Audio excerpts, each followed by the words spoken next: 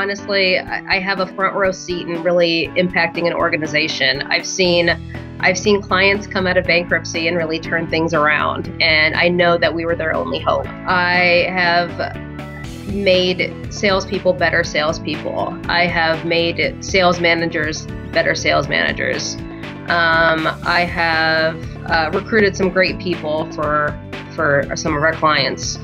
I mean, I just think that I get to roll up my sleeves and really dig in and work with my clients. And I've built relationships with these guys. You know, most of my clients are long-lasting clients, and I really feel like I'm part of the organization, and they make me feel that way. So I think ultimately I like seeing things come to fruition, and that's what you're going to get here. People I find engage with us because they not only like the service that we offer, but I think they also take a liking to our approach. And it turns, it's a business relationship, but I'd be lying if I said there wasn't like friendship elements there as well. And so to me, it's rewarding when I can do good things for our clients and see the results of your work and know that they're truly appreciative. I mean, we help people sell more. They're super appreciative of it, and they let us know. Look, it's challenging. I mean, that's what drew me to the role. I always found once I'd fixed all the problems with a role that I'd taken on previous, that I'd start to feel a little bit like I'm just going through the motions. That to really be engaged and involved, you need to be troubleshooting, I think, if you're the right style of personality for this role. And that's what I've always loved about this role, and that's what I would miss, is that variety. I mean, I'm working with 4 clients, I've got 4 industries, I've got 4 different databases, I'm dealing with different teams, selling different products. It's just, there's so much variety. There's always challenge. So let's start by talking about your background. Where'd you go to school? I did a Bachelor of Business with minors in marketing and HR, and a postgraduate.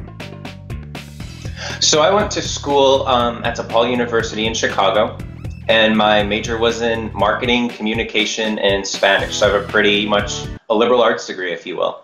I studied at TAFE, actually. I did a few different courses. I wasn't exactly sure where I wanted to go and where I wanted to be. And I came across training, and that really sparked an interest for me. Business information systems, digital business, and entrepreneurship. And what did you do in between finishing school and coming here? I ended up working at Rentokil Initial. Just as I was about to jet off overseas to London to live, I went for an interview for a training role with them as a junior when I was about 21, and that just ended up snowballing into 9 years later. Yeah, and moved up the ranks with Rentokil Initial from an entry-level position in training and support to working with the senior management team strategically. I moved to Los Angeles to become a songwriter. Didn't quite hack it though. So I was a field rep for a manufacturing firm. We sold saw blades and accessories. And I got a job with HSBC, and I started out as an inside salesperson, quickly moved up through the ranks, and eventually became an AVP, so an assistant vice president. So I was managing a team of inside salespeople. I did a lot of travel. So I did a lot with banking. I'd do like a year with a bank, and then I'd do a bit of travel. And then overseas, I think I was doing a lot of temp work as well. So quite a wide range of roles, mostly back office, but I did some retail as well. So a mixed bag, I think, would be the best way to describe it. So I worked for a large publishing company, and then I worked for a large marketing agency for several years. And I tracked under the, I guess you would call it like the account management side. So account coordinator to account executive to account supervisor. That's a pretty common track for the marketing agency world. What have you had to learn to do to be successful in this environment? Well, I think that I'm used to having a training manual, right? You come into HSBC and you have a training manual, and you are sitting down and you are looking at different modules until you pass the module, and then you move on to a different module. Here, you don't get a training manual. So if you're one that has to function off a training manual, this isn't for you. The thing that I had to learn from working with you guys was certain communication styles, and certainly a level of accountability that I think is unusual, unusually high, you know. So if I come to you with a solution or with a question or with anything, I have to have researched exactly what I'm presenting to you. I have to give you a full synopsis of what's good about it, what's bad about it. Like, I can't ever expect you to, you know, go away and do the homework. I do my homework, I bring it to you, I come looking for advice, but I always present business cases to you. So I really learned to communicate in that way rather than just coming to you and saying, I've got a problem. So we bring solutions, not problems, through to management. And I think that is the thing that I learned the most, because this role sort of operates in a very different way to some of the lower level positions that I'd worked in previous. The most notable adjustment would be that there is a number of clients and there are a number of balls rolling at once. With my previous role, I could focus on one area and that would be my key. Whereas with a number of clients, they all have key projects that need to be delivered, and they may all need to be delivered in the same week. You really need to have kind of the ability to focus on all the different blips on the radar screen, because if you don't, and you don't pay close attention, you're going to hit the iceberg. And all of this work that you're doing on a day-to-day basis is in the name of what? What are you trying to achieve?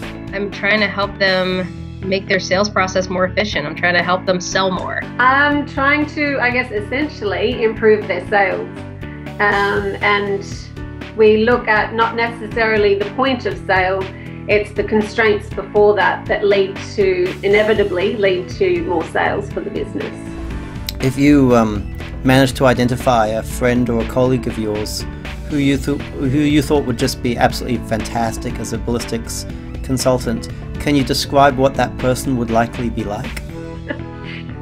She's actually somebody that I worked very closely with, and I learn a lot from her. She's very adaptable. She sees a problem and comes up with the solutions. There's somebody that doesn't deviate from the plan, that they stay focused and they are results driven. So when there is an issue, they're coming to the table with those solutions, but staying on track to get there. Their work would matter to them. Like, it would have to be something that's very fundamental to their sense of